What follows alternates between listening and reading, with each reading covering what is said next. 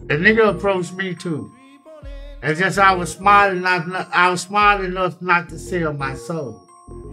I was smart enough to be able to make a negotiating on some bullshit instead of my soul. You get what I'm saying? 6 months later. You still signed with 3 6? No, I ain't signed with 3 6, but you know, we all signed to the devil, so what can it be? You know what I'm talking about? Yeah. When you say you signed to the devil, you gotta have some type of spirituality with you by, was you praying when you got shot?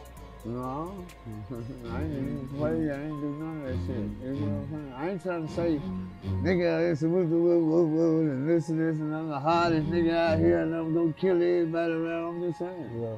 I ain't feeling like most niggas feeling about this bullshit. You gotta pay attention to what these people be saying in these interviews, man. They be lying, man. Fucking lying.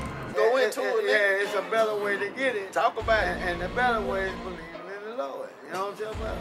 So you can sell your soul, you can run with the devil. You know, I did. You know what I'm saying? I hung in the devil's den and all that old bullshit. But I'm still right here believing in the Lord. You know what I'm saying? Boy, y'all group was named 666 and y'all used to do the devil worshiping shit. Come on, bro. These people be lying, man. You gotta see through that shit, man.